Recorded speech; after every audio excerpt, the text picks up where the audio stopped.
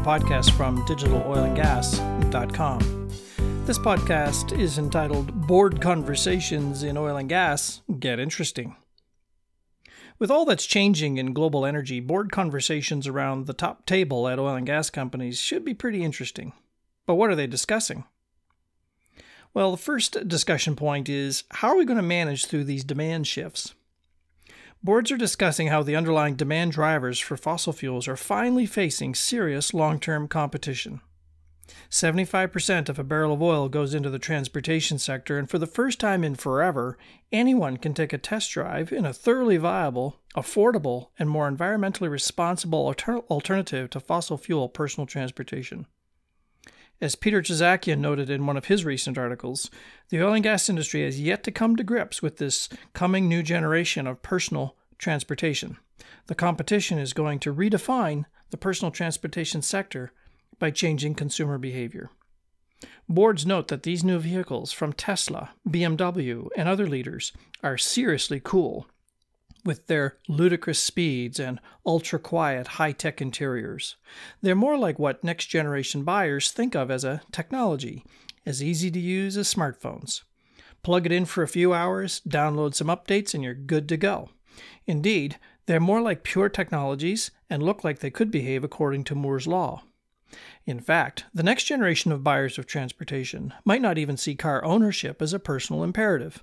My kids, for instance, see driving as a frustrating time sink when they could be watching videos, web surfing, or texting their friends. Smartphones came first in their lives, not cars, and the online experience just keeps getting better and better compared to driving a car, which is just getting worse and worse. Here, thinking of traffic jams, parking hassles, and expensive repairs. Boards marvel at the possibilities posed by vehicle sharing, such as Uber and Car2Go, and the breathless hype around self-driving cars from Google and Tesla. They discuss how these fundamental behavior shifts will translate into permanent demand shifts.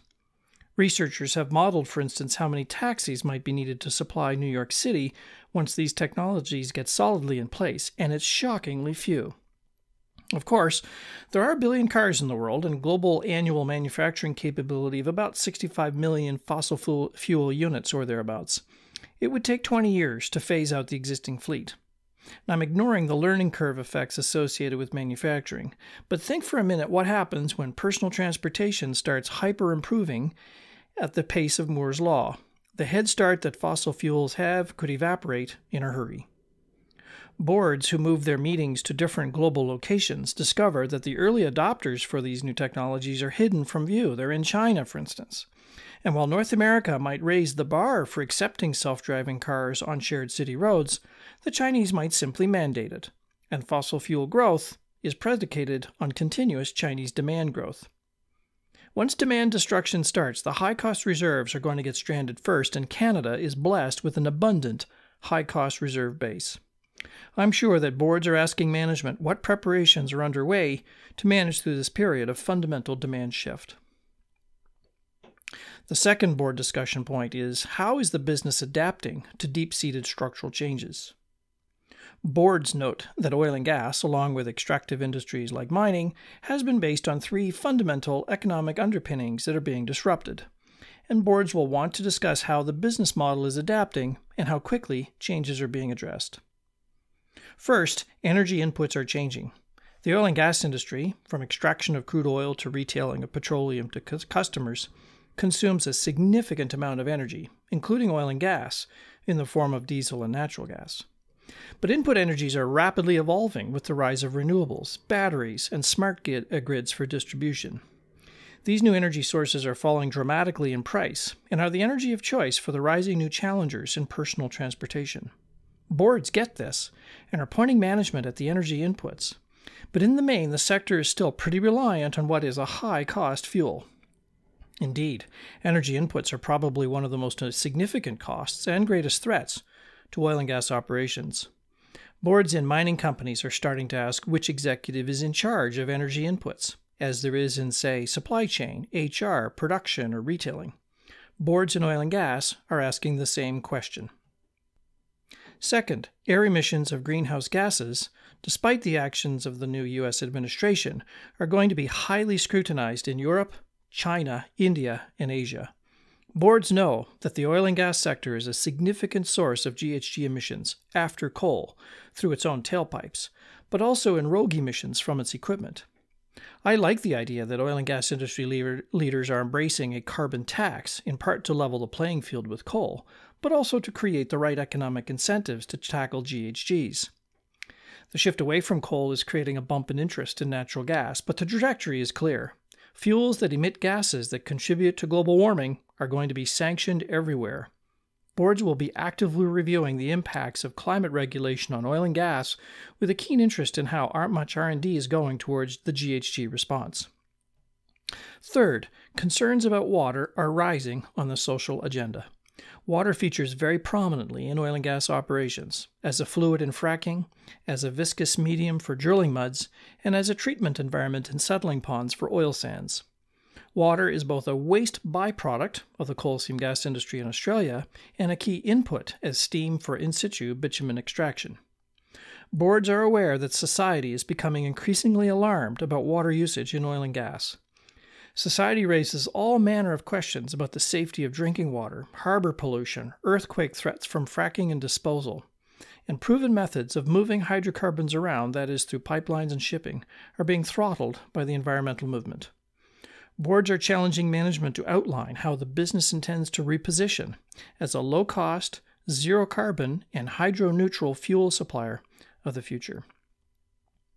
Third discussion point: are we transforming enough and quickly enough? Let there be no doubt that managers in oil and gas have had an exceptionally difficult 3 years, and the outlook isn't exactly sunshine and roses either. Budgets have been slashed, capital has been curtailed, dividends have been cut, staff numbers have been reduced, and suppliers have been squeezed. Boards are asking harder questions about the actual work getting done inside oil and gas companies, and if the work has materially changed in response to high prices and other threats.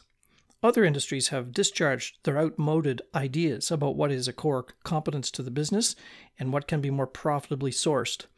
Digital solutions are becoming pervasive in other industries through apps and smartphones and tablets. Boards are asking if some organizational structures, such as having two separate IT organizations, one focused on commercial solutions, the other on operational kit, are becoming less well-suited to a new cybersecurity context. Boards recognize that the one-dimensional approach to adaptation, which is to do more of the same with less, may not be the right strategy for the future, given the other big conversations they're having. Fortunately, the oil and gas industry is, in the main, highly innovative. The unconventional resources like shale have appeared from out of nowhere to fill a key market-influencing position. Boards recognize that oil and gas innovates very well, but in just 2 of 12 innovation domains.